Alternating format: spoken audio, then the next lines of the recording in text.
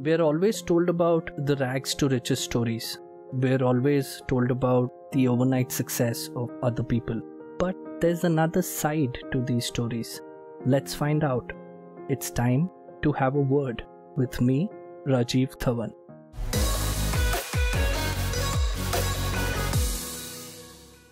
The concept of wealth is distorted in our society.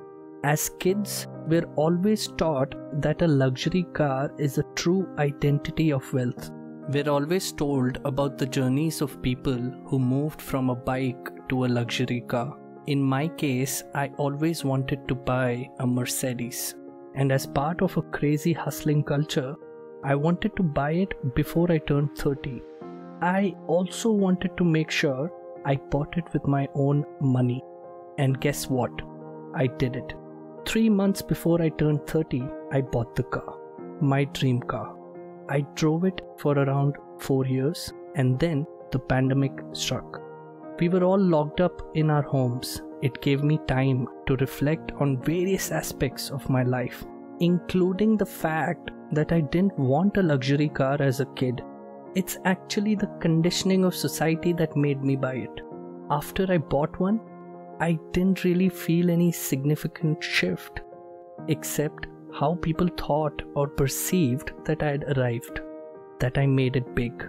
But inside, it was all the same, and nothing had really changed in me.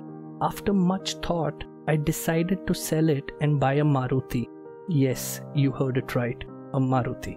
And yes, it was not a financial issue that led me to this decision. I was actually in a situation where I could afford 2 such cars without much hassle. Sorry if I sound pompous, but there's a reason why I'm sharing all this information with you. But what made me change my mind? Well, it was introspection that led to clarity.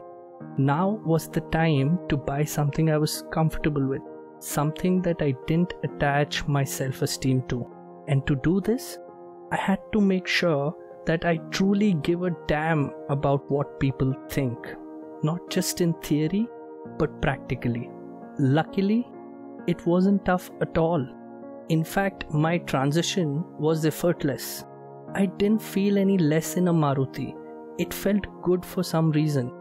I soon understood that having control of my money and not giving a damn about society is the most lethal combination. It would take me closer to wealth creation, ultimately leading to financial freedom. But in this world, the idea of financial independence or financial freedom is almost non-existent.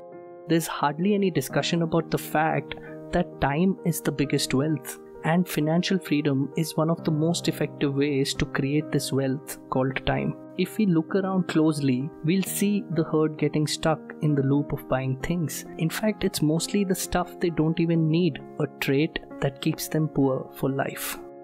There's absolutely no talk about making sure that we focus on our mental and physical health, more so mental health. Today, there's an increase in the hustling culture. The culture talks about continuous work without really taking a break. When our body types are different, our growing up experiences are different, our goals are different, our purpose in life is different, and our health condition is different, how can hustling be a standard culture? For instance, we are all not meant to be entrepreneurs, and that's okay. We all can excel while working somewhere too. We can find a sense of purpose in a job as well. The idea of glorifying entrepreneurship is great, but the idea of vilifying a job doesn't really help the cause. The idea that entrepreneurs are smart and those working for someone are just wasting their time making someone else rich is obnoxious.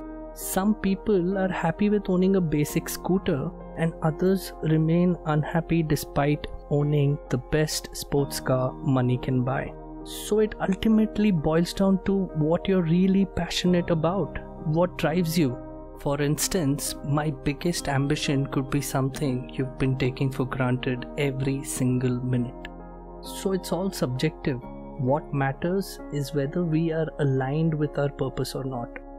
It doesn't mean we don't take risks or move out of our comfort zone occasionally. It's just about understanding our situation better. It's about not blindly comparing our journey with someone else's. Now, I'm not against the idea of buying luxury, but there's a time to do that. And if you're truly passionate about something like cars, for instance, then it's a different scenario. But if you're someone who's struggling with their finances, have enough debt and responsibilities, and then you say one life and go for the plunge, then that's a move you might want to double check.